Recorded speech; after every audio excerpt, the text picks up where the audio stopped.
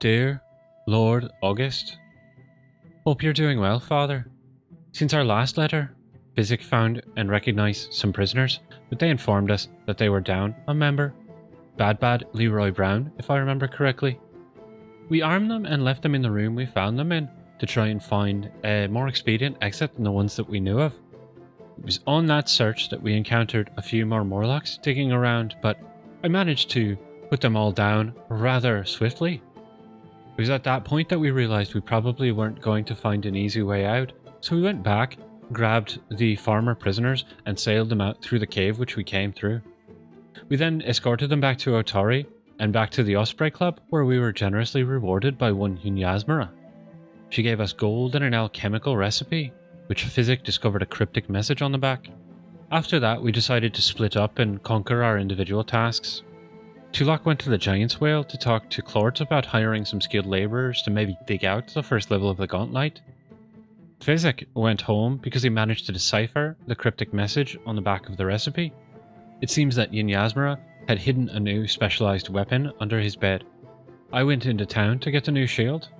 I like the towers because they can protect my legs from further injury, but the heater that I have now, it's much sturdier, much tougher, and made of a much stronger steel, so it should last us a little bit longer between repairs. I hope this letter finds you well, and I'll make sure to write soon.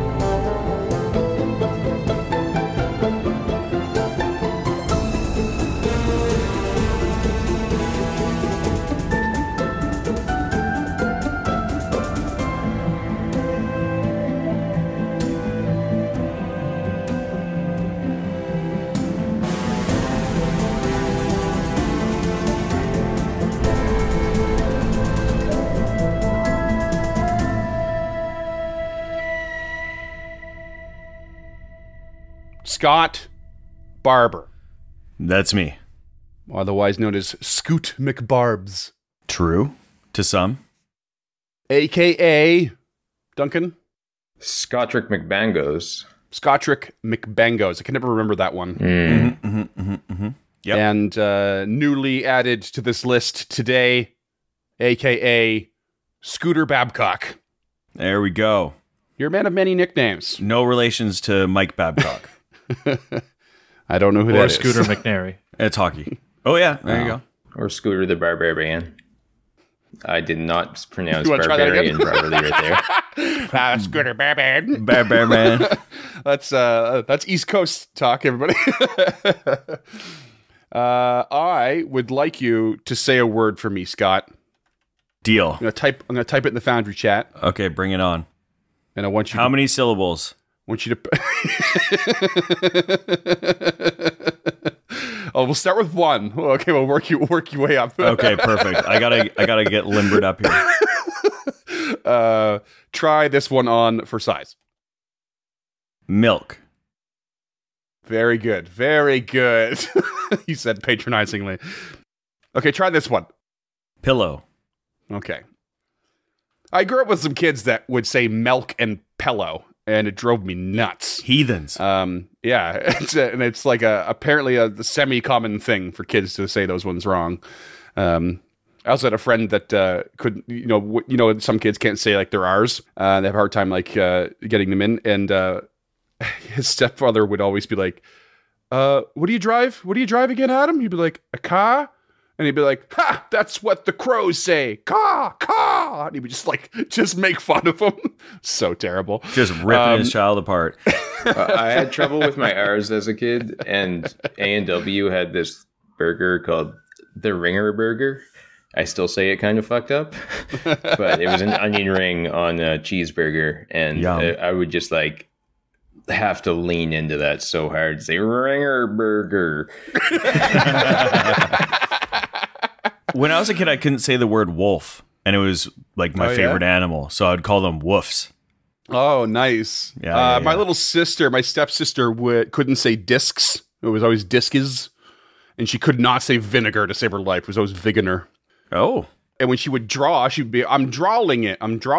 And then jumping was drumping. Like, she had all kinds of weird words she couldn't say. That same friend whose stepfather made fun of him, his mom's name was Barb Burke. And no word of a lie, like, when he went to a new school, they would like ask him what his mother's name was. And he was like, Bob Book. And they're like, your mom's name was Bob Book? I'm like, no, Bob Book. And he couldn't tell them what her name was. Have you ever met someone that calls a toilet a torlet? No. That's a no for me. A turlet? Torlet. Like a turlet? My mother would call it a turlet. The first L is an R instead. I have met a few people that say that one. The first L? Yeah. So, how many L's do you think are in toilet? Sorry. That's not what I meant to say. I'm dumb. The I, instead of the I guess it would be. Because, yeah, torlet. I don't know. Putting that R in there is actually, it's like common in a few UK accents. I think it's called like a rhoticism, which you can almost pinpoint like town by town where they'll just throw R sounds onto vowels. Yeah, I actually, so like, yeah, there's certain ones that I've noticed. There's a pattern that I've noticed in like English, Irish, Scottish accents and Australian as well, where, you know, they don't say the R at the end of a word, but they will if the following word starts with a vowel. And I did this with a fella that I worked with in Melbourne that... You mean Melbourne? Yeah, Melbourne. Yeah. He didn't know what I was talking about. So I was like, say this sentence. Say, I'd like a glass of water. He's like, I'd like a glass of water. And I was like, say this water is cold. And he was like, this water is cold. He was like, holy shit. He like stopped him. And he's like, I just said, he was paying attention. He's like, I just said the R because the next word was is. I was like, yep. He's like, I had no idea that I do that. I was like, you all do it. It's the strangest thing. I don't know if that's the rhoticism thing or not, but yeah, I thought it was really, really nifty. Yeah, it very much is. Just kind of like, you know, it's like bridging, like in the English language, as far as I know, like saying a vowel sound and then another vowel sound doesn't work very well. Like we're not able to do it very well. And so that they're basically, because they don't say the R's, they're creating a vowel sound, but they bridge the gap when they need to. And without thinking is like my theory. I'm no linguist, that's for sure. But yeah, well, there's a few different like ways that the language has evolved around it, where some people will do the rhoticism, and then if you get into like Scottish accents, you'll get into glottal stops where they just kind of stop very, very abruptly instead of linking them together. Language pronunciation. I can't understand a word they're saying, anyways. I tell you what, everyone should watch the sitcom Still Game, and I think it's on Netflix, at least the first like 5 or 6 seasons, and watch it with subtitles. You'll still have to pause and go look shit up, but it is unbelievably funny, and I've watched it like repeatedly at this point, and I can now watch it without subtitles, and I can hear what they're saying. It took a little bit, but man, it was fun. Honestly, after our talk last game about sitcoms, I don't trust anybody here's judgment.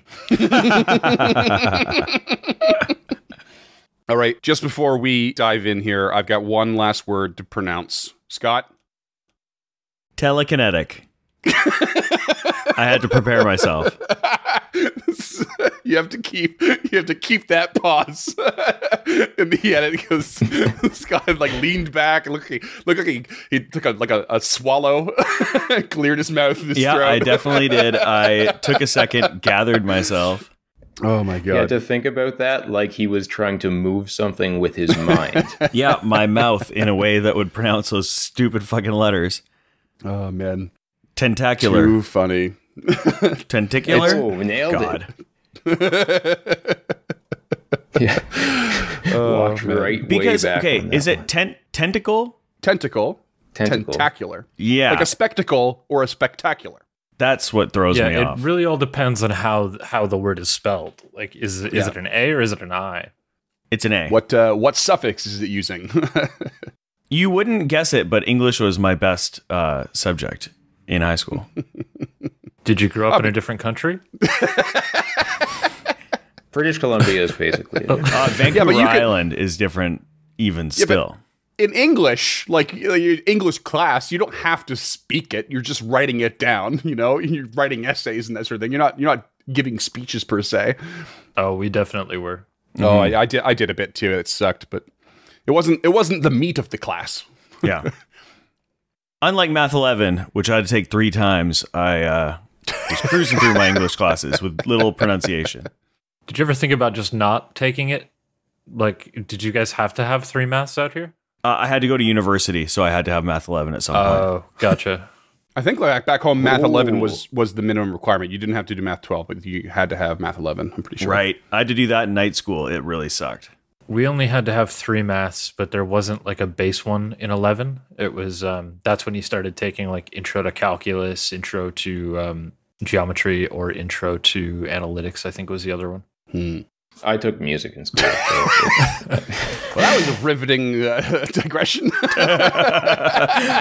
And if you're still here, listeners, feel free to send in your report cards. You can find us on all the major social medias at Uncharted No. And I'm sure everyone who lives in every other country has lots of questions, especially our American listeners. Yeah. Donate on Patreon so Scott can practice his math.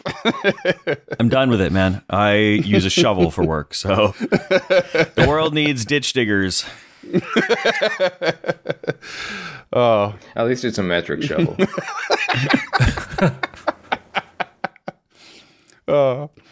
Well, speaking of, I've got nothing. Let's get into the game there, guys. Last thing you were doing was reporting back to Rin. You hadn't seen her in a couple days, actually. You had come to town and left again for the first time without touching base with her, and now you're back again.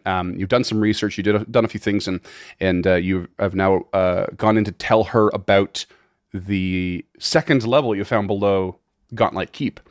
And she was quite surprised to hear about it because nobody knew it existed. And it's about 1 o'clock in the afternoon when you start that conversation. We'll say it takes most of the afternoon to give her all the details, but from there you have the rest of the evening and night to do with what you will. What would you like to do? Tulok turns to Rin and says, Rin, you know this pathetic creature Borbo I've been telling you about? Tragic indeed. I'd like you to read the stars tonight and let us know if, by keeping him alive, are we gaining anything, or am I just prolonging his suffering? I am worried that I was rash in keeping this creature alive, and perhaps the Cosmic Caravan can give us some answers. Sage Tulak, as I said, the reading of the Cosmic Caravan is at your disposal. I will happily do this for you. It is good to know you are strong and confident in your venture now. Yes, when the stars shine, we will do this. Thank you, Rin. Then we shall see you tonight. I think Physic would have wandered down to the Dawnflower Library and done some research. Okay. I'd like to do some research on Belcora. Belcora. Okay. Okie dokie. After hearing that pitiful goblin trapped in a gem. Did we cap out Town of Otari? Not quite. Okay. 3 of 4. Yeah. Okay, Dawnflower Library. And what check are you rolling? Oh, what can I do for this one? Can I do Otari lore? You can. Well, gonna be that one, I think. That is a 26. Ooh, damn. DC 15, critical success. Hell yeah. You get 2 points for that. 2 research points. Holy crap. And that puts you at 7 points total on that topic. Does not reveal any more information. Note, listeners, it's great to learn because reading is talent. We'll shoot that ahead to 7 o'clock at night. 2 points, really good, but no thresholds met yet. With 7. What's the threshold? 8? Yeah, this one is coming in 4s. So the first one was 4. Yeah, it'll be 8 in the next one. Okay, well, I think that Tulok, upon leaving, is also going to try to gather some information on Belcora. And I think that PC recollection is the only one that we need points in. So I will attempt to... So you can do a society check or diplomacy to gather information. Yeah, I will be doing diplomacy. So poor roll from Tulok. That is a 14. Oh, you're good at diplomacy too. I know, 6 on the die. No such luck, but I mean that takes you an hour, so maybe you want to try a second one as Physic is doing his 2 hours of research. Yeah, absolutely. So let's go, Foundry. No, one below with a 19. Come on, man. DC 20. No dice. Well, I guess your best isn't good enough. Well, Lady Gilla, you've got 2 hours to kill. What are you doing? She geared up yesterday, so I think she'll spend an hour trying to hit that Otari threshold with the PC recollection. So she'll roll a diplomacy to try and get us to the next level there. Okay. That is a 21. Hell yeah. Good job, buddy. That'll do it. And you have completed your research for the town of Otari. Does that give us new information? And just give me a second. Sorry, I'm filling out the things. It's not fast.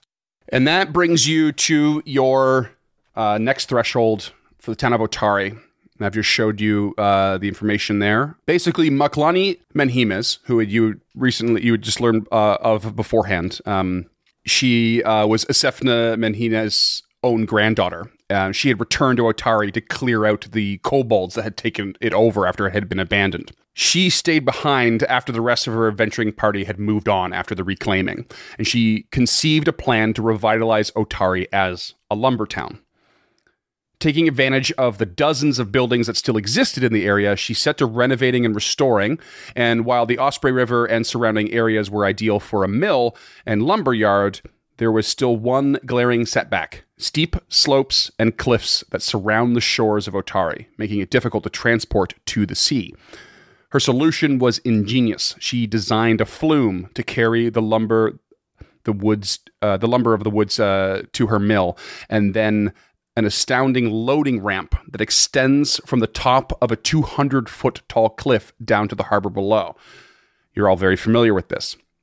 Construction finished in the year 4323 AR, and Maklani became very wealthy. Her mill and flume a resounding success. However, she drew the ire of the Kortos Consortium, who previously had a monopoly, and some would say stranglehold, on lumber across the Isle of Kortos. As a matter of fact, 2 other factions broke away from the consortium and settled in Otari, each paying for the use of Maklani's invention. The Kortos Consortium is often believed to be nearby, subverting and sabotaging lumber efforts where they can, but never leaving a trace. But, for now, Otari remains a thriving town, and the largest settlement between Absalom and Diabel, led by Mayor Osif Menhimes, direct descendant of Asefna and Maklani, and proprietor of the Giant's Wheel and Mill. And that is the history of the town of Otari. And there's no other threshold for that. We are done with Otari then. That's it. That's Otari as known history is. Okay. Plain and simple. This is a little late. Can I use a hero point to re-roll one of my research? Oh, you are such a cheater. I know, hand was way off the chess piece on that one, but while we're in town, I kind of want to see if we can get a little more. I'm going to say no. Sorry. All right, fair enough. Yeah, no, it was a stretch. It is way off the chess piece. It was like 5 minutes ago. Yeah. It's totally fine. I did all that narration, and you're sitting there not listening, thinking about 100%. how you're going to use your hero point. And I was think just that's staring rude. at the 3 of them, burning a hole in my pocket. Can I spend my next hour trying to do the PC recollection on Will-O-Wisps? Oh, sure. I think they specifically have kind of drawn Gil Desire at this point. So Okay. Go for it. You going for diplomacy again? yeah, it seems like the most appropriate one. Yep. It's also my second highest skill. So that is a 12. Wah, wah. I'm not going to do it. That's fine. I'm gonna hold on to my hero point. That's I have 3 right now, so Yeah. Right. I have 2, but I feel like if everything goes my way, we're going to be in combat very shortly. I don't like to just openly brag about how many hero points I have, so I'm going to keep that close to my chest. Freeman's going to take them all away from me very soon. Yeah. A flush. I'm sure I'll go down in the next 15 minutes. All right, it's about 7 p.m. The sun is setting. Head back to Rin's. And she is waiting for you, ready to go, and I will roll on her read the stars. Whoo! Critical success. She rolled a 35. Natural 19. Hell yeah, we like that. You get the effects of the spell Read Omens. Read Yay. Omens gives you a peek into the future. Choose a particular goal or activity you plan to engage in within 1 week, or an event you expect might happen within 1 week. You learn a cryptic clue or piece of advice that would help with the chosen event, often in the form of a rhyme or omen. Damn. I okay. love the idea of you trying to rap battle out our next question. My name is Freeman, and I'm here to say the stars. Cut the mic, cut the You're mic. really Crazy motherfucking name, too. He's the sagest sage of the land. Okay, cut the mic. I could not be more white. It's insane. So that may or may not change what you want to ask. In fact, it's not like augury. It's not asking a question per se. It is choosing a particular goal or activity you plan to engage in within 1 week, and you're not getting a wheel or woe, or a wheel and a woe or nothing. You are getting a cryptic clue or piece of advice. I mean, I only think there are 2 courses of action that we're even looking at right now. One is going deeper into the lighthouse, and the other is unearthing the stairs. I don't know what other goals we have currently. I mean, world peace. The other one is just trying to figure out what to do with Borbo, and if I'm being a heinous criminal. It's not really an action, though, per se, is it? Like, I mean, if by keeping him alive, oh, gotcha. will we gain any success by keeping him alive? Yeah, I suppose that could be considered a particular goal. The goal to retrieve more information from Borbo by keeping him alive, or the activity of reactivating him to ask questions. Like, you could argue it, I think. Okay. I think that's kind of what Tulok wants to do, just because, I mean, the other ones we're going to be doing anyways, so it's not really a big deal because it's going to happen. Mm-hmm. This, he is, seeing Lady Gilda's response to him keeping him alive, he is feeling a tinge of guilt. And, he's not a bad guy and doesn't want him to suffer, so...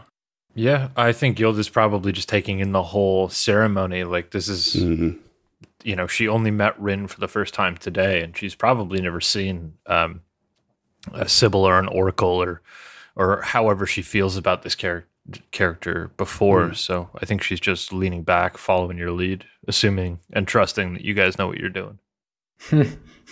That's what we do, is know what we're doing. Mm-hmm. It's just a fancy way for me to justify not making any decisions in character.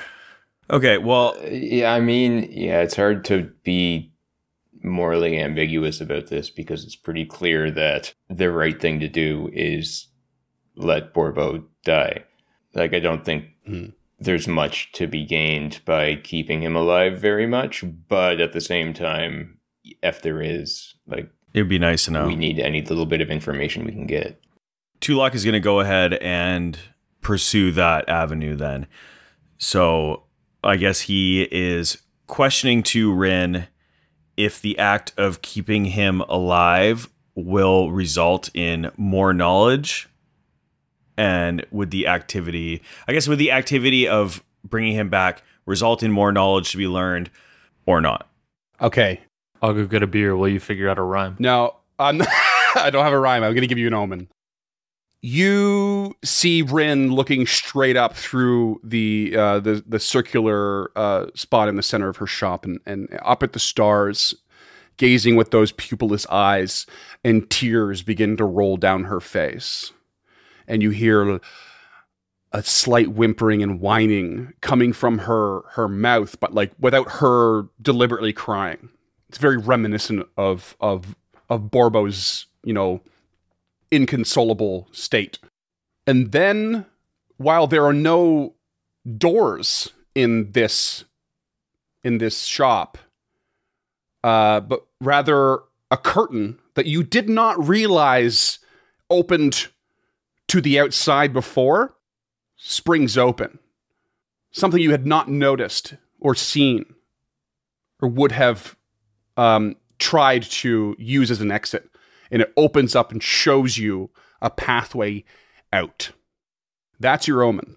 You also all get +1 circumstance bonus to saving throws for 24 hours from this critical success. Well, that's ominous. I've been sitting on that for a while. Should have kept it there. Put it right back up your ass, buddy. So we saw a path. A path at which you had not known would be there. Okay. I see. Take 2. Well, that's ominous. Oh my God. Rule of threes. Next time you say it's going to be funny. So no, it's absolutely not. I can guarantee that. Oh man, don't encourage him. I don't know what you guys are gleaning from this, but to me, this sounds like maybe he might be able to show us some sort of secret passage. I think you're probably right on that interpretation there, Scott. I don't like it, and my character doesn't like it, but I think that's the right way to look at it. Maybe if we put this gem back in him and bring him there, he can show us a new way down or a new direction, I guess.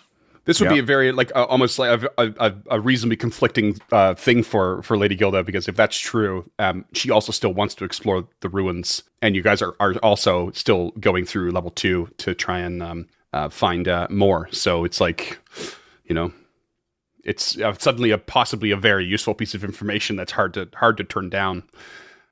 Yeah. Probably not that hard for Lady Gilda, but still enough to give even the most faithful pause, I would imagine. Coming from the most pragmatic view possible, like, it would be best on all fronts to get the information that we can out of Borbo so we can more quickly put him to peace. So we might as well pursue that avenue as quickly as possible. Yeah, my concern is that this could be perceived as taking advantage of or a torturous act, which are two things that are not great for paladins, believe it or not. I mean, I definitely see that this is going against Lady Gilda. So Tulok would like to take that information. Is Rin still in a trance, or has she come out of it? She'll come out. So he turns and says, "Thank you so much for your information. I believe we may have deciphered the omen, and we do appreciate you looking to the Cosmic Caravan for us. We should be leaving, heading back to the Gauntlet, as we should put this poor creature out of its misery." This is wise, Sage Tulok, befitting of your title. Before you go, I have something for you. And it is as if the Cosmic Caravan had its surface, for I had not known it was among my many curios and oddities. And she hands you a bag filled with little polished bones. Oh. And this is a slight variant, a reflavored variant of what's called Cantrip Deck. You get a full pack. I just put it in your inventory. And the description reads, in an effort to spread the knowledge of magic as widely as possible, worshippers of Nethys discovered a way to bind cantrips into cards. In this case, they're onto bones. Accessible even to non-spellcasters. The deck contains thick parchment cards, or bones, each roughly half the size of a playing card, or regular bone. In precise, no-nonsense script, each card simply states the name of its cantrip, color-coded based on its school. You have 24 cards, and each one represents a different cantrip. And they are all basically consumable. One action to activate or more. It's an interact action, and you envision your desired cantrip, causing it the card to rise to the top, or the bone to the top of the bag. And when you draw it out, it casts the cantrip as a first level spell with a DC of 15, spell attack modifier of +5, and then the bone will crumble to dust. Very sick. So we can only cast one cantrip one time?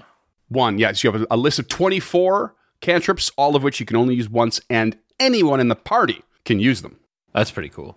Tulok takes the bag. Thank you very much, Rin. I believe that my companions and I will find this very useful in our adventure to come. I thought as much, and I hope it remains true. And with that, he parts the curtain and heads out of the tent, waiting for the others. During the vision, that curtain that opened, did it like close after the end of the vision, like, or did it just stay open? Yeah, it's I'd say it parted, on like a little rail, like a curtain might be on, and just stayed open. It's like this gust of wind or this light breeze. This little zephyr wandered through Rin's wonders and just like opened it up. And what stood out is that you had no idea that was there.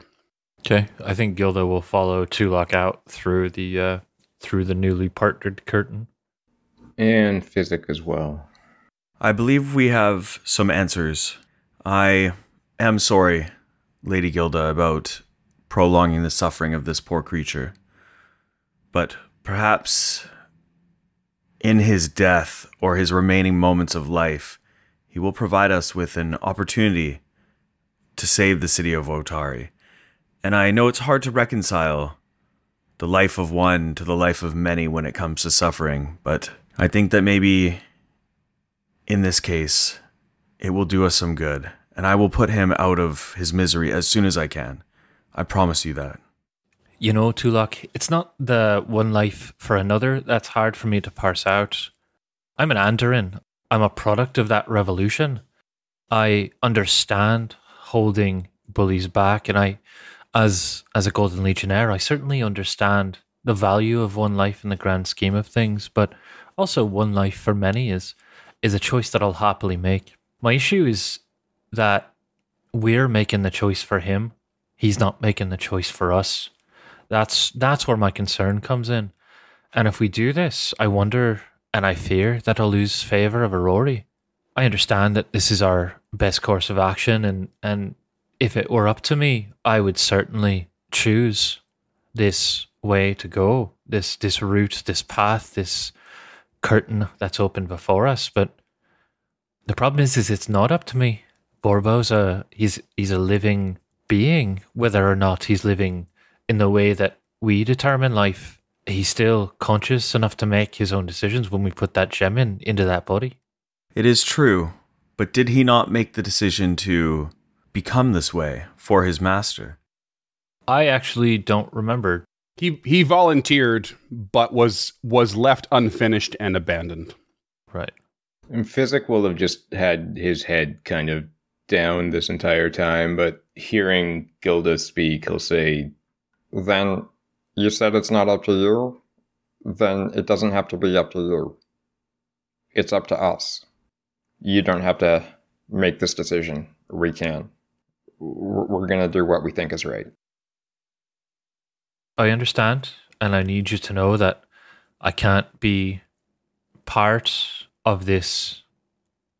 I can reap the rewards to a certain extent, but unless we want to put the gem back in and leave the decision up to him and maybe try and convince him that this is the right way to go, I don't know if I can be part of this action. And I certainly can't condone it either. So as long as you two know my stance, and as long as I don't have to be there might be a way around it, but there is still every possibility that I'll lose favor and I'll lose my abilities. I'll still be able to punch and hold my shield up, but I wouldn't have any of the other advantages that I have now. I understand your concern, and I do take it to heart. I will do this action all on my own and away from you, and I truly hope for the best. I hope it has no recourse on your power and your abilities, as we do need those going forward. I hope so too. More importantly, I hope I can still look myself in the mirror after this. And Tulok nods grimly and turns towards the gauntlet. Are we going back now, or are we going back in the morning? I was just about to ask you that. I thought would go at night. I guess it just depends how rested we are at this point. Like, I'd say very. All we've done is lounge around and ask people questions. You came back late and then rested and then spent the day, right? okay, let's head towards the gauntlet then. You're going in at night. Oh, baby. Okay, because you said that with so much enthusiasm, let's wait till the Nope. Hands off the chess pieces. All right. You're heading back to ye old Fogfen at nighttime. Mm-hmm. You're rested. You've made progress in your research.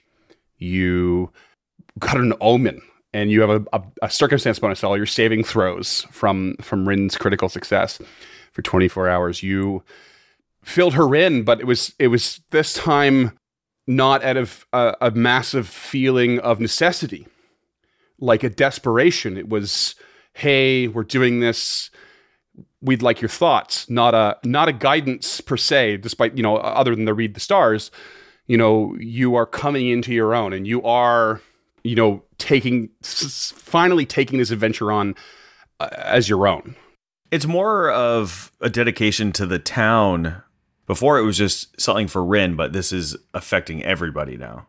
This is now your quest, and it's somehow it's become personal in some way, and you are to see it through. And we level up. You walk down that gaunt trail and you level up. You absolutely do. Oh, sweet. Yeah. Hey, You are I'll take a ready. hero point. Yeah. That is so... I was about to say stop gilding the lily and tell us how you're about to fuck us, but I guess I was way wrong. Yeah, no, you walk down that trail, this time with, tremendous confidence by comparison of the first time you walked down it, that's for sure. And yeah, you feel your power growing. And we are going to roll over the whole resting for spell slots. That's all just going to be included in. So you get everything. You've got it all. And you are now level 3. I feel 3.5 feet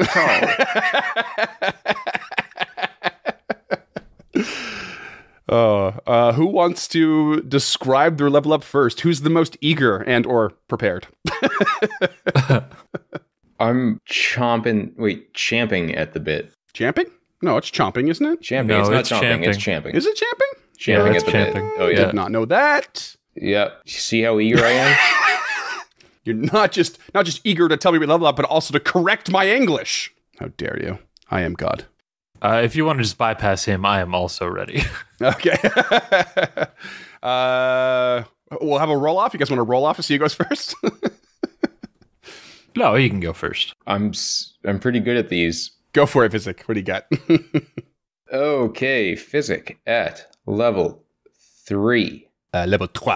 Okay, Physic at level 3 gets a skill increase, which will take his crafting up to expert level. Nice. He will now be able to make actual use of his surgeon ability using crafting checks instead of medicine, because they've been tied up until now.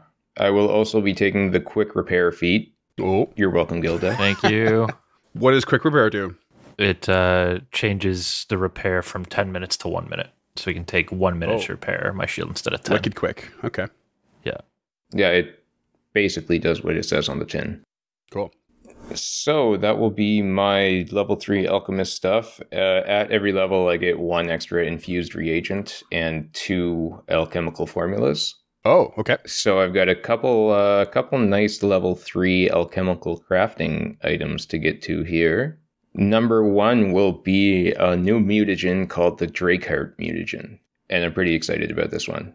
Much like that Sean Connery movie Dragonheart.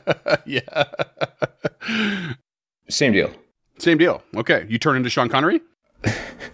I was about to do an awful pastiche of a Sean Connery impression, but I'm not going to subject anybody to it. Dennis right now. Quaid was in that too. I forgot. Oh. Dennis Quaid was in that, and he's such a gem. I love that guy. So the Drakeheart mutagen is actually pretty huge. I'm going to take it at the medium level because I'm level 3 now. And it will give a +5 item bonus to AC for 10 minutes and a +2 perception item bonus. Holy crap. Yeah, it's a beast. It does have the drawback of dropping your will saves and your fortitude saves. Okay. But in a pinch, my God, that could be him. Did you just get a straight 5 AC bonus? Yeah, buddy. Holy. Wait, no, there's a dex cap of +2. Sorry. Oh, okay. But depending on your build, like, I think we're going to be in good shape here for this party. Yeah, I'd say so. Like for Lady Gilda, that's probably just a straight +5. Yeah, that would be a straight +5. And yeah. then maybe Physic and Tulak are minorly impacted by the dex cap. But wow, that's massive. For 10 minutes, you said? 10 minutes. Oh, boy. You're going to get harder to kill now. All right, cool. Yeah, you're thinking. I can already see the machinations going in your head of how am I going to kill turn these all of people these now? creatures into elite creatures instead of weak ones. And then my second formula will be a Thunderstone, also at medium level. That is a bomb that does 2d4 2d4 sonic damage. Oh, plus 2 splash damage. okay, cool. It's just a bomb, so you can load it into your new fancy crossbow, which is sweet. Oh my God, I can't wait for that. Can't wait to see that in action. I'm going to do so many bad Scarface impressions. Is it just straight damage? Or is there like a save to it? I know some bombs have saves. Yes, Freeman. I'm glad you brought that up because there is a fortitude save involved with that. Oh, okay, Thunderstone. cool. But then, but that's just if you throw it with your crossbow, you're not really having to worry about that, eh? You're just adding damage from the bomb to your crossbow attacks. Isn't that right? Yeah. You get that that base level damage plus the actual That's damage so of sick. the bomb on top of it. All right, wicked. Is that everything from you? How are you doing? I'm worried now. But yeah, good. Okay, yeah, that's it. All right, James, what you go for it? Paladin's actually really simple at level 3. The beautiful thing about Pathfinder is like everything goes up. So my AC is now 19 instead of 20 without my shield, or is now 20 instead of 19 without my shield raised. My HP went from 32 to 44. So those are both absolutely huge. And I get a skill increase. So I went from trained to expert in athletics. So I'm now plus 10 to my athletics, which is awesome. It pretty much negates the base will DC or the base reflex or will or fortitude DCs of things like trip or grapple or any of that stuff. Oh, sweet. Because I'm now an expert in athletics, I took a general feat called Rapid Mantle. I don't know how useful this is going to be, but I thought it was really great. So now whenever I do a grab an edge check, I pull myself onto the surface and I stand. So instead of just being like prone, I'm automatically stood up. And instead of using reflex save, I can use my athletics. So I can use that plus 10 to now grab an edge. And then I automatically stand when I grab an edge. Oh, so you can use your athletics instead of reflex. And man, that's so cool. You know what? I love feats like that because that's the sort of feat that reminds me that when you grab an edge and you succeed, you don't actually stand up. Like I wouldn't have thought of that. You are prone. So now that's locked in my head. You're welcome, everyone. Everybody else. Everyone in my guild is fucked now. Yeah, that's super cool. Yeah, I think it's a really cool feat. It's not crazy, but I think it's going to be one of those utility feats that when I need it, I'm going to be so glad I took it. Heck yeah. Paladin thing I get for 3rd level is I get my Divine Ally. So I can have a Blade Ally, a Shield Ally, or a Steed Ally. And since we're doing a dungeon dive, Freeman has suggested that I do not take a Steed Ally, so I don't have an animal companion. Kind of tight quarters. I really did think about trying to get that giant scorpion that I knocked out on my first session as a Steed Ally. Yeah. It's dead. I mean, but I think that there's a difference between a Steed Ally and like an animal companion and or a familiar or whatever. Like it probably has far fewer options for you. It is an animal companion that has the mount action, so it automatically has. That the is mount pretty cool, ability. actually. Yeah, but it kind of needs to be a size larger than you too, though, doesn't it? Yeah, it does. Yeah. Yeah. So that's the clincher right there. That you're in tight quarters a lot of the time. So the other one that I thought about taking was Shield Ally. It increases my shield's hardness by 2 and its HP and break threshold by half. So with this new sturdy shield, instead of being able to block 5, instead of being able to block 8, I'd be able to block 10, and its HP would be like 96 as opposed to 64. I don't see a whole lot of utility in that for higher levels, so I decided to go with Blade Ally. Select one weapon or hand wraps the mighty blows. So I made sure that I can take it. And for a champion, the tenets of good, every morning I gain essentially a shifting property rune. So it can be disrupting, ghost touch, returning, or shifting. Oh, That's I've sick. decided that for today, all of my punches, as opposed to being, or as well as being the striking, hand wraps and mighty blows, they're also disrupting, so they do extra damage against undead creatures. Dope. sick. That's awesome. So I do an extra 1d6 positive energy to undead, and if it's a crit, they are enfeebled 1. So now I'll be in 3 sessions. I've gone from doing 1d6 to 3d6 against the undead. That's sick, and also great for the ghost touch too, because that'll probably come in handy. And if we find a creature who needs piercing or slashing, I can we spend the night. I just change it into a shifting. So shifting means I can change the type of damage it does between the physical types. Sorry, James. I understand completely, but for the listeners that might not, you have a rune that you get to change every day. Yeah, essentially. The damage type. It acts as a rune, but in my daily preparations or my meditation, I can change that rune between shifting, disrupting, ghost touch, and returning. So since I use hand wraps and punches, I'm probably not throwing it, so the return doesn't really do me a whole lot.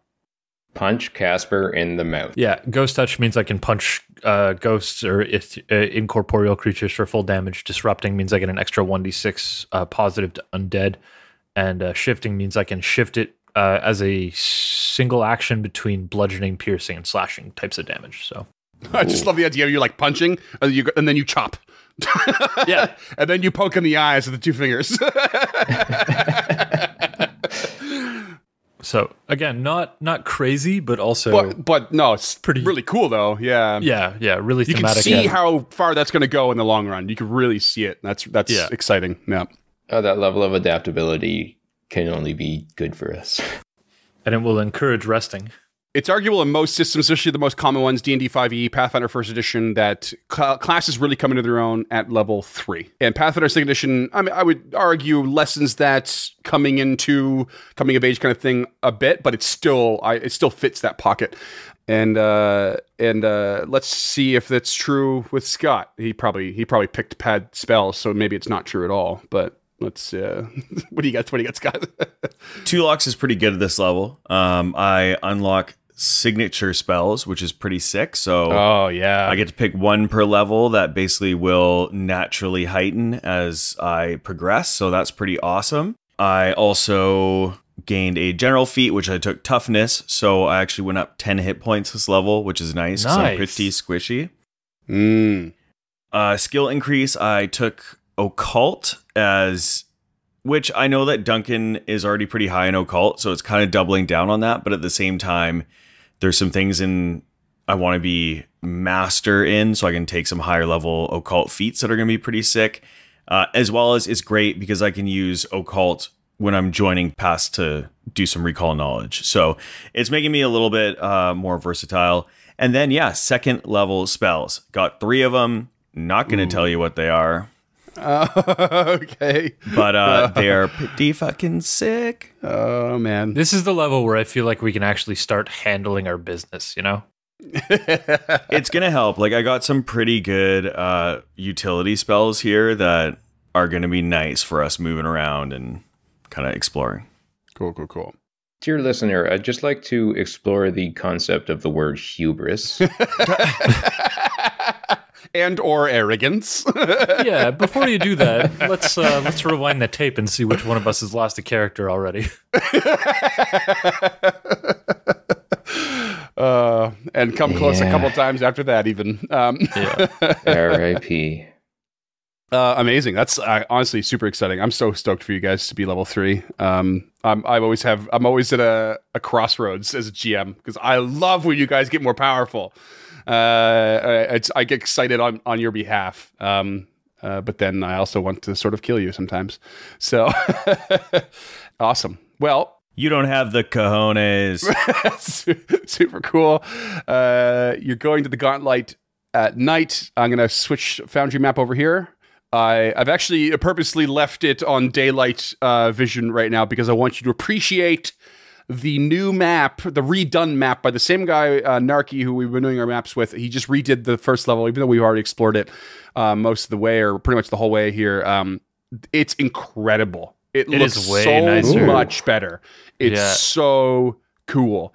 And I Damn. just wanted you guys to see it. Yeah, it's amazing. It's truly amazing.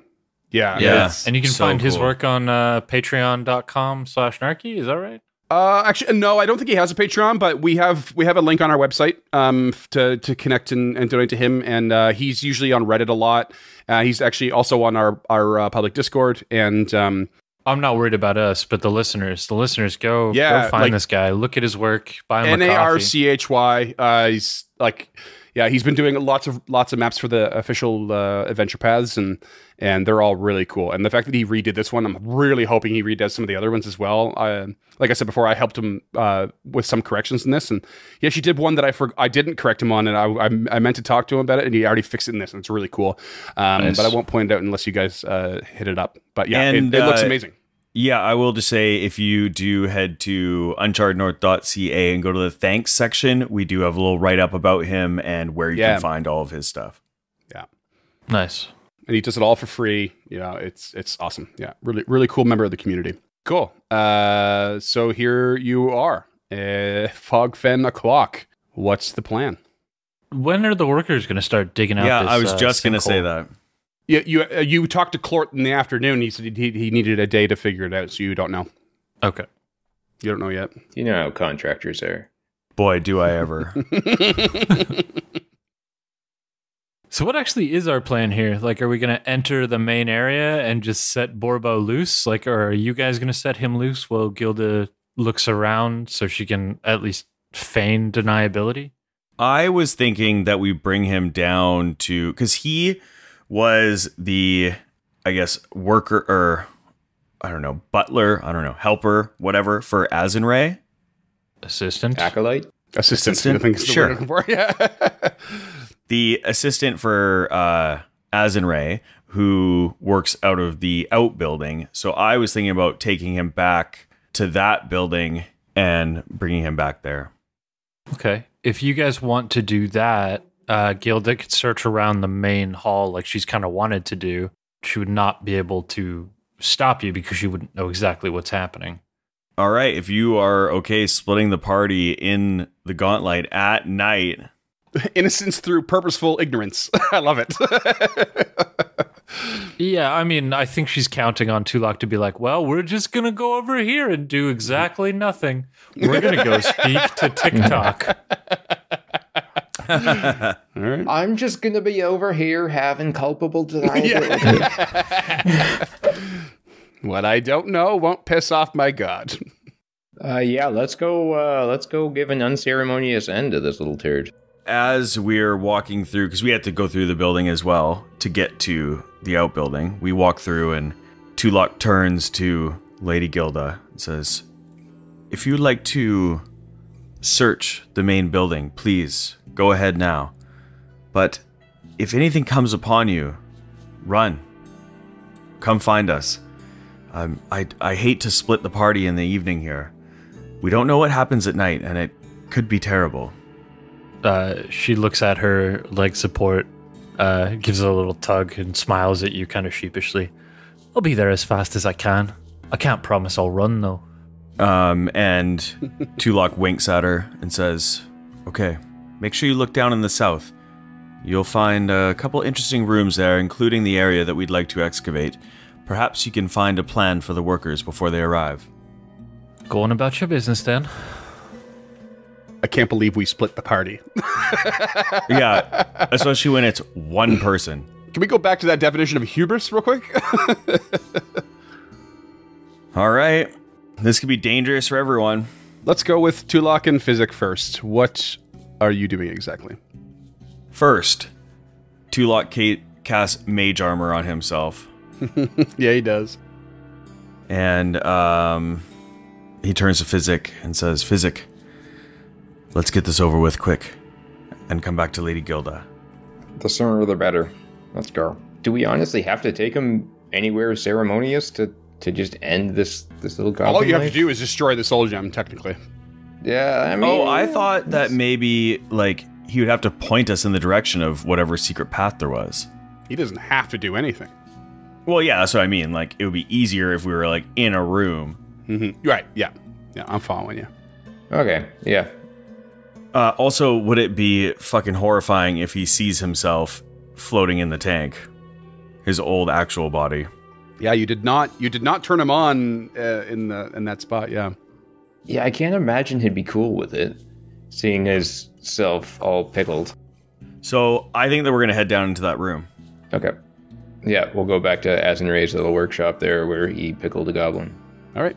And then also, I would like to say that we are avoiding notice. If I can speak for Duncan as well. Oh, you can speak for me all the time. You're much more verbose than I. That is so much farther away than I thought you guys were going to go. Yeah, I mean... Yeah, the party is split. Party is proper split. Real split. I thought you guys were just going to go to like the first level of the workshop and turn them on. Because we already did find a secret door in that workshop. Oh, yeah, that's true. Well, too late now. You guys should be on the other map in the appropriate spot. Listeners, we are on different maps now. Different maps. I also would like to say, if it's not too late, Tulok casts light on the hand wraps of Lady Gilda before they leave, and then lights a torch for himself. On the shield now, please. Oh, shield. Yep. You got it. What's the bulk of the shield? One. So I went down from the tower shield to the sturdy shield, so it's a little heater now. Suck it, Barn. And I just want to say, it's been nice knowing you fellas. Glad we made it to level 3 together. Okay. So you are in the workshop in which you found this soulbound doll. Tulok will set down the doll on the desk with his back to the tank. Okay. And inserts the soul gem. And it springs to life with a big old cry. Oh, fuck, I forgot this.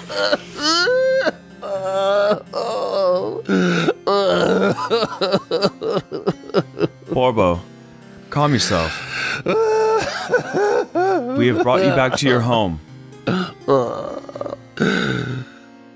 Roll me a diplomacy. Okay, here we go. Yikes. It's a natural 1 Oh no. for a 10. This is going well. I would like to use a hero point to reroll that. Okay. All right, re-rolling with a hero point. If you insist. Oh god, still shitty. 15 with my +9. Perfect. Oh, it keeps crying. It keeps crying.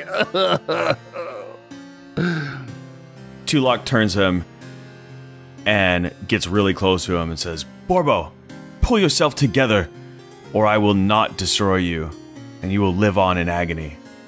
Okay, now it's intimidation. Hell yeah. 27. Yikes. Borbo, sorry. Do you see where we are, Borbo? Is Master's workshop? Do you remember this place? Borbo volunteered here. Borbo spent lots of time here.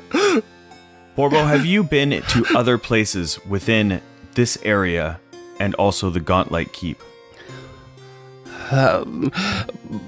Borbo's room is down the hall, and sometimes he would go up top in the workshop with the glass, and then sometimes, but only sometimes, the mean old Mistress Belcora, I would be in her office. Do you know of a secret passage? And he like stops sobbing for a sec, jolted by the question. Yes. Borbo forgot. Borbo doesn't like to think about Mistress. But yes, there is a spot. Tulok has changed his demeanor since intimidating him, but stays close. Borbo, tell us about this passage. Tell us where you found it and where it leads. there's a shelf, and it turns, it rotates, and it goes down into where the guards used to be. The guards. Down below. Is that in Belcora's office? Yes. Thank you, Borbo. Do you have anything else you'd like to tell us? I don't know. I don't know. Do you have family? Do you have anything? Only master.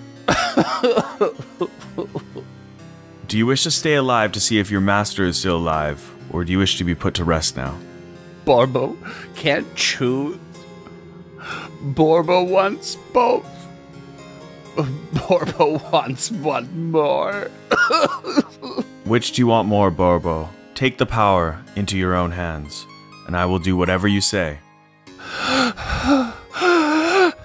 Release. Borbo wants release. Tulok looks him dead in the eyes and says, "Good night, sweet prince," and pulls out the soul gem, puts it on the ground, and stomps on it. And it shatters. And the soul is freed.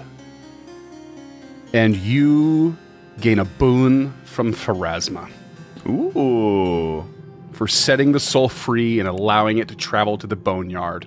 You have 1 full month to optionally apply to a single check a +2 status bonus. Ooh. At your choice. I do love how Tulok just went through a full good cop, bad cop interrogation routine by himself. It was badass. That was so good, man. So Tulok takes the body of Borbo and puts it into his traveling pack. Turns to Physic and says, "Come, let's find Lady Gilda. We have all we need here." Yeah, and Physic has just been kind of aghast by the whole scene. Like, he's thought he was more comfortable with it before it came down to the humanity of actually extinguishing a life, so he's just kind of silently following along. And before they leave, in the torchlight, Tulok regards the body of the real Borbo in the tank, takes a moment, and then walks away. Hero point. Hey! It's gotta be. That was awesome. That was so badass. All right. You travel your way back up, but we should now go to Lady Gilda. What are you up to? She's just taking the search action, just meticulously searching, walking around these rooms, just doing her thing.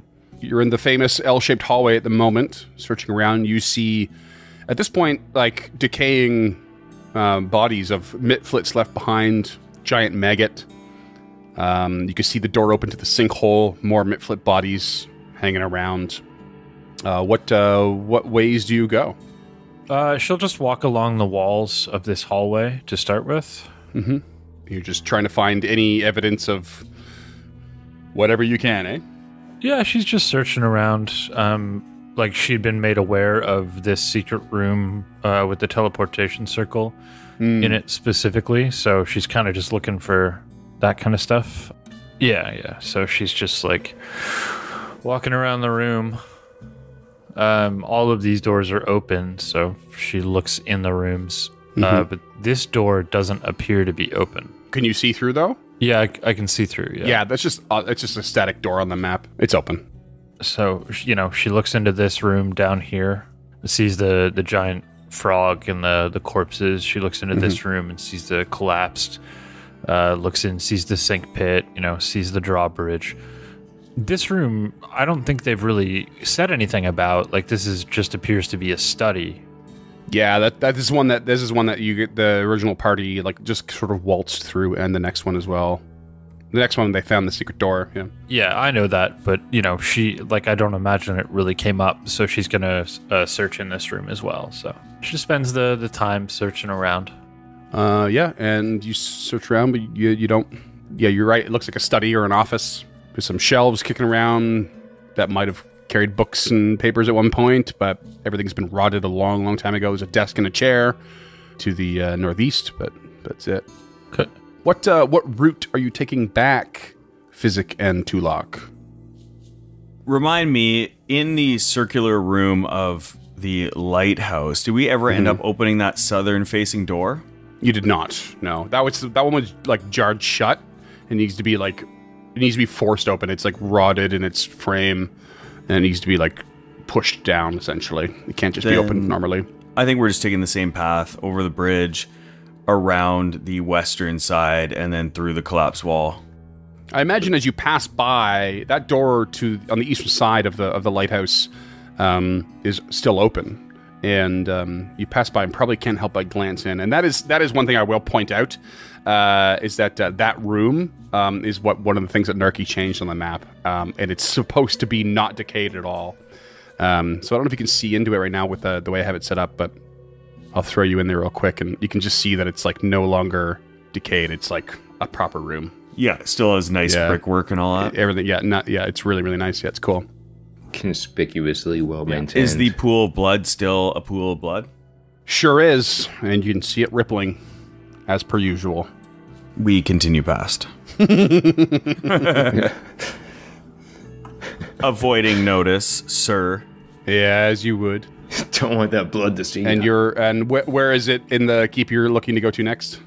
Basically to find Lady Gilda and then to the office. Okay, so I'll just drag you both to the old L-shaped hallway. By this time, I imagine she would have made it over to like the doors for the outer chapel. She's just given those a go. Like she knows she fought the scorpion on the other side of these doors. Really? Yeah. Well, those doors in particular are like piled up with rubble. They're not just closed and locked. They're just like it's a mass of rubble. Like that's blocked. There's a trap sitting there. There is a trap sitting there. That's right. I forgot about that. I thought the trap was over here. Oh, was it? Was it? Oh, I yeah. don't remember. Oh, yeah. I know there's one in the original outbuilding, but yeah. Yeah. But the first snare we took is in this neighborhood, because you wanted to make sure that nobody could sneak up on us. Right. So he comes around the corner and sees Lady Gilda. And says, Lady Gilda, we have put Borbo to peace at his own choice. And we've some other information as well. Follow me. And he heads into the office. All business. And you immediately start looking for shelves. And you see one. You see a couple. You grab them, give them a little touch, a little tug. And one of them rotates at the slightest pull and reveals a secret door. Level up. No, it goes down a level. Oh, yeah, my bad. I can tell. Level down. Oh. We've all seen the Addams Family. We know how these trapdoors work in the bookcase. Yeah, it opens this very, very narrow staircase that leads downward. All right. I didn't exactly predict that you would come out of it with this direct of information, but I'm glad he's at peace now. And we have our route of egress. Does she still feel the blessings of Aurori? Absolutely. And now we have our egress. You're right. We still don't know where they lead down, though. Care to lead the way? I'm ready if you are. So she takes the defend action, gets in front her glowing new sturdy shield, and she will slowly, defending, head down the stairs. Nice. And I follow. Okay. And Physic drags his feet behind them. This is really cool. And at the end of the hall, they see a door, which she will listen against, I guess. Yes. And you hear nothing. I will cantrip detect magic. You detect nothing. She opens the door. You crack the door and you see a 15 by 15 foot room. 3 plain wooden chairs sit along the east wall, and it is otherwise empty. Although the middle chair is leaned up on its back legs against the wall. Tulok squeezes Lady Gilda on the shoulder and says, I should mention, Borbo did say this room led into a chamber for guards or soldiers. so stay alert. She just nods, and she puts her foot on the seat of the chair to push it down so it's no longer leaning on its back legs.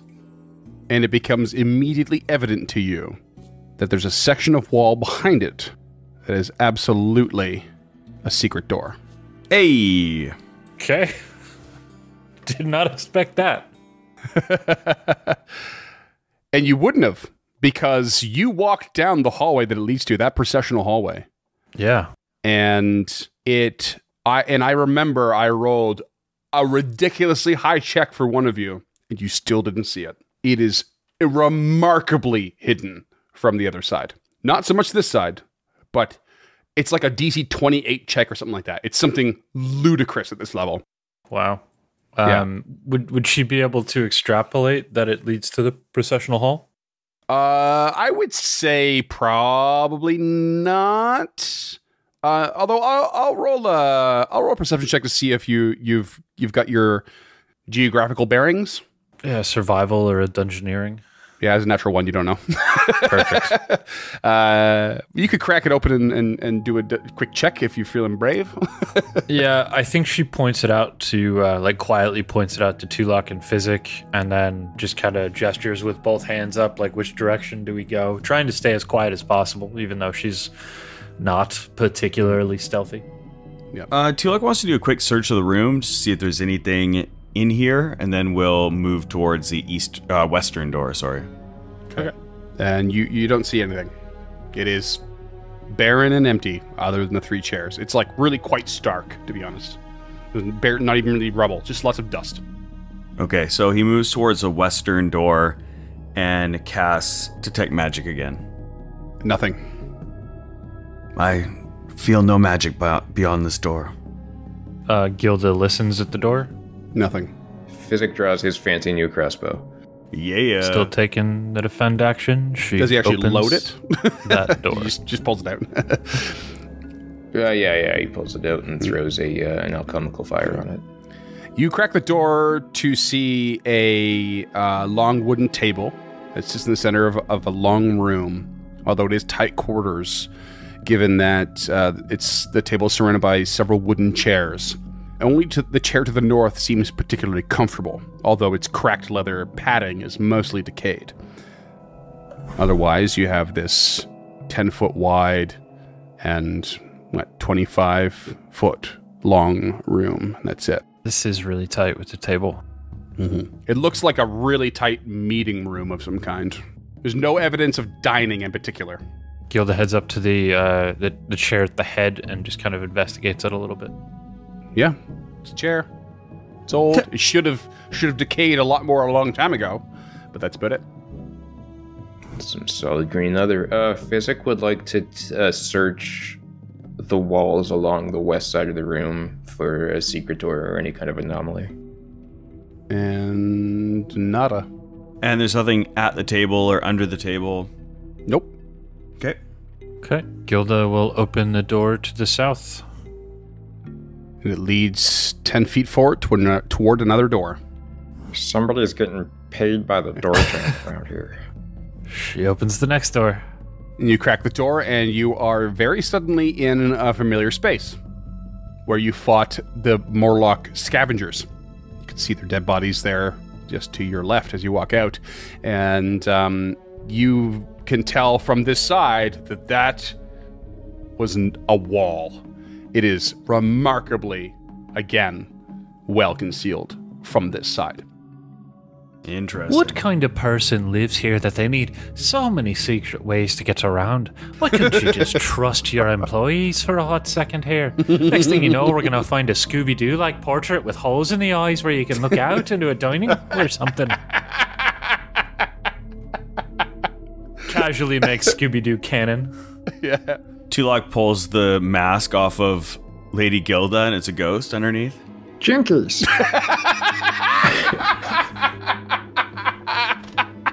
Jinkies, for fuck's sake. Physic is Velma of this party. There's no doubt about that. Yeah, I mean, it never made sense Hyper-intelligent, now, but totally incapable. For crying in the beer cheese soup, Fred. Oh, that's good. And I'll just throw it out here because you guys can kind of see how the map is constructed. What you found here is 2 rooms that are insanely well concealed from the outside. You can use this as a safe spot. Big time. Ooh, yeah. Big time. Well, as if Physic comes out of there, Tulak will close that secret door. But I feel so safe. Physic, come on. Okay. And but that's what's so odd is like for being so well hidden, they're just so nondescript as rooms. Yeah, it's obviously it's just for like the ease of Belcora, I would think. You know, it's like that's all her private stuff. All the fucking lackeys can go. I mean, they had this old staircase here that's been caved in, so that's probably where the peasants were moving through and the help, and she's just doing her own thing. She is such a fucking diva. Or that's where her spy masters came in and left. True. From what we've seen, it looks like she was running an empire or some sort of like this is castle-esque but inverted. She was running something from below the city here, so that well hidden entrance, exit, and the ability to move around. Like to me, that would be where I would hold my meetings with the spy masters. Like there's not a lot of room, but there also can't be. One architect, 2 diggers would make this room, and then they would all get killed at the end. Mm-hmm. Mm. So what we have is a Nick Cage national treasure situation. Yeah, exactly. This conversation makes me unbelievably excited for you guys to keep going in this adventure. There's an obvious metagaming thing in here, like you're in a mega dungeon dive, like so there's lots to come, but like that perspective, that interpretation, it's so good. It's just you're trying to sort out what this used to be, and that's sort of the point, right? And that's with Gilda's lore heraldry, like she spent a lot of time.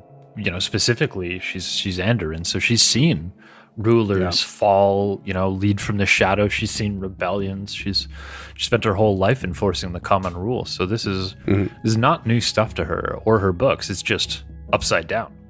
Yeah. Right. And from the research we've already done, there are 24 entries on Belcora. Like, there's a lot to unpack there. So she must have gotten up to some devious shit around the gauntlet. For sure. All right, gentlemen. We found our way out, and we've got 4 doors ahead of us. Which way do you want to go? I mean, just calculating. I just want to do a recap here of your directions you can go. You have doors to your immediate east. You have there is a single door down here. South through like the empty rooms that you did not open up yet, and you instead brought the thieves back. You also had noped out of this other one where you saw the giant corpse of a purple worm-like creature, and there are double doors north of that you avoided as well, near the toilet, and you saw the spirit and stuff like that of or the message claiming to be from Otari. You have. And the secret door leading down where the spirit went. There's also the one, 2 other ones, that lead down from the other ones, and there's from the way you came in from the boat. There's also the southern passage you didn't take. You have so many options ahead of you. Yeah. So many ways to get absolutely railroaded by this dungeon. Tulak is looking towards the double doors to the west here. Okay. I think those were the ones that Gilda initially wanted to go through, and we ended up fighting some Morlocks. No, we came the way she wanted to go. We did end up fighting the Morlocks over here, but these were the double doors she wanted to go through. Oh, okay. Yeah. Oh, that's true, yeah. This is the room where she totally fucking tanked in. 3 hits, 3 kills. Oh, yeah. Yeah, that's right. Those scavengers didn't stand a chance. Tulak will detect magic at the door. What's the radius on that again? 30 feet. Yeah, you detect magic. I detect magic on the other side of these doors. Be ready. Do we hear anything? Nada. Do we smell anything? Only yourself, Physic. I believe when we were down southwest of here in those like bunk area, didn't we hear rummaging? You did. Yep. Yeah, okay. Good call. Level up. He's tapped out in hero points and there's no level ups. Okay, she opens the door, I guess. You crack the door to a 30-foot wide by 15-foot... Oh, no. 15-foot wide, 30-foot long room where it's apparent that it was originally a kitchen, although the map doesn't quite show that to you. Your characters can tell that. The furnishings have been rebuilt and repositioned, however, to create an improvised shrine. The western end of the hall, where a large fireplace for cooking food once stood, now serves as an altar of sorts. Looming over a human corpse is a towering statue in a feminine shape made of bones, covered in sheets of moldering cloth and hanging moss. A bare spot on the room's north wall has been decorated with mud and blood to depict the same feminine form as the statue. Was Nimbaloth female? You don't know. You gotta do more research. Tulok steps into the room. It's quiet, eerie, and a little bit less dusty than most. Could I do a religion check on... I mean, this looks like a shrine to me, so... Yeah, and I'd like to join pass on that to see if I can aid. Critical fail. Second Is of that the a night. negative aid, or...? Do I take a -1? No. But you... unless the joint pass actually has a thing like that, I don't know. No. But you have no idea. It certainly has reminiscence of, like, what you know about Nimbaloth with the moss and everything. It doesn't appear to be specifically Nimbaloth. Maybe something else. Could Physic wander in the room after everybody else and try to take a check himself? Do you need religion, or would like an occultism? Right now, it's up to you. Well, in that case, I'm just going to say I rolled a net 20. Hey! Oh, no, sorry, I stand corrected. It is a religion. It is a religion. Oh. It is a religion. Nat 20 on a religion check. Oh. Roll it over.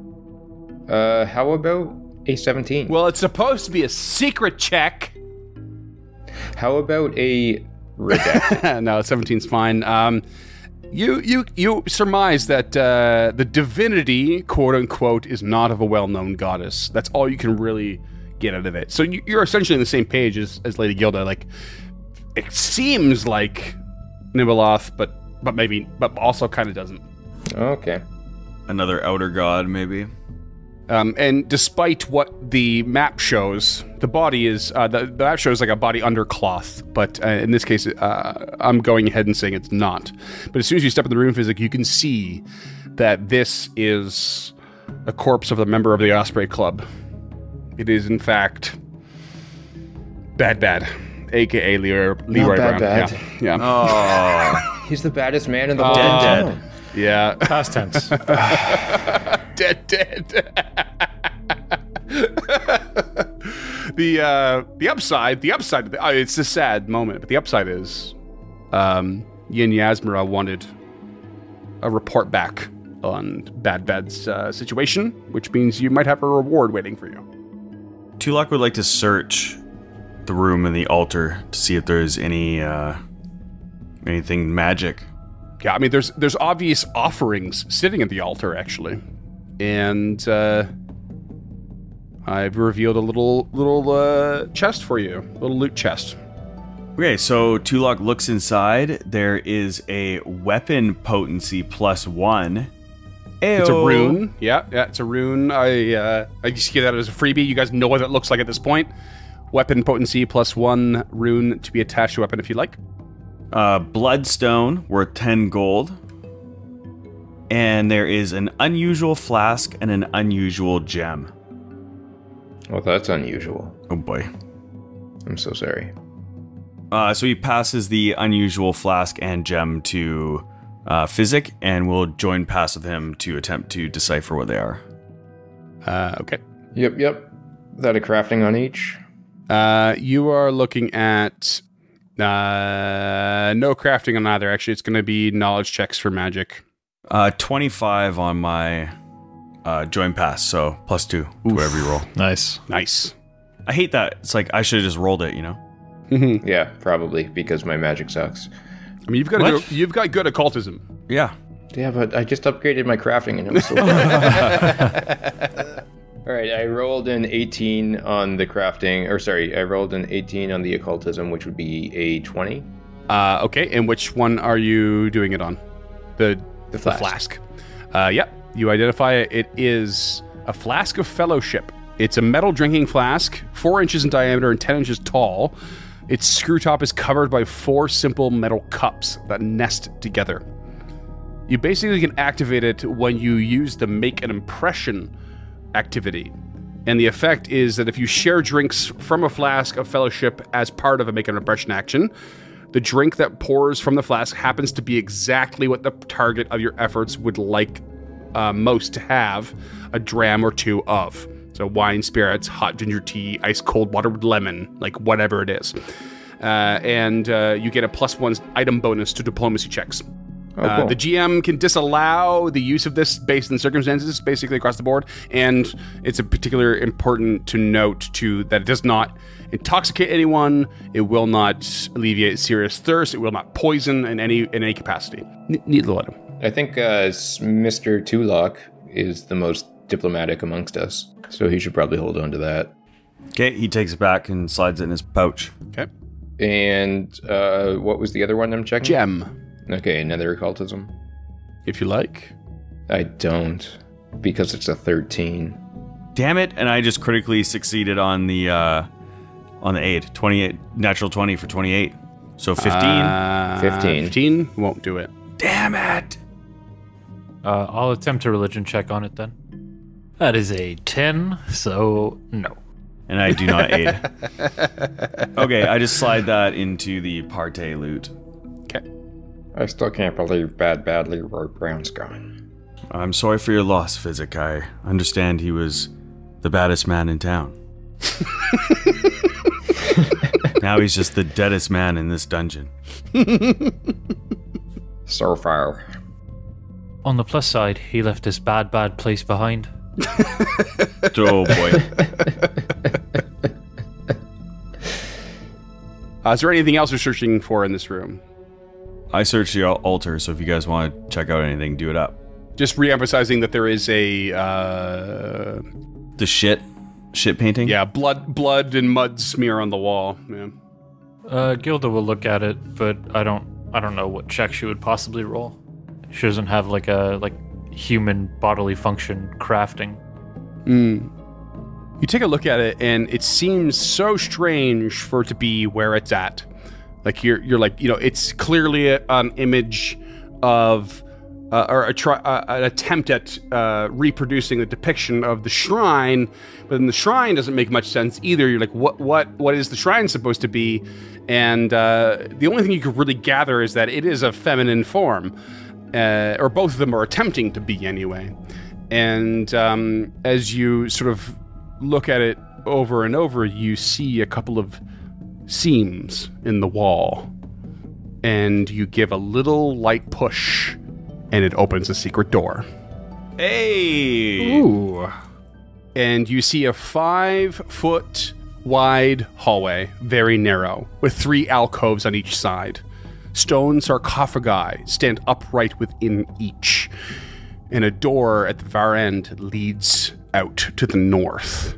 And as you open the door and take a look in, your light from the shield illuminating the space, you see a shadow, a silhouette of a creature step out from the middle western alcove, appearing to possibly be dressed in fine regalia, but is all nothing but black silhouette and defined points, and these ghostly white and smoking eyes stare down at you. We're going to roll for initiative the next time we record. Oh, you son of a bitch.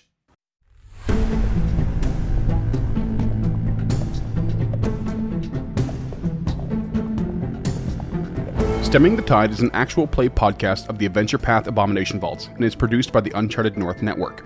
Stemming the Tide uses trademarks and/or copyrights owned by Paizo Inc., used under Paizo's community use policy. We are expressly prohibited from charging you to use or access this content.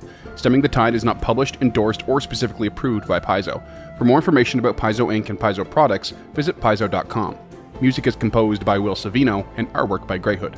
Stemming the Tide is recorded remotely using Foundry Virtual Tabletop. If you wish to connect with us or support this project and projects to come, we can be found at unchartednorth.ca, patreon.com/unchartednorth, and on all major social media platforms. Links to all credits can be found in the episode description and our website. Thanks for tuning in.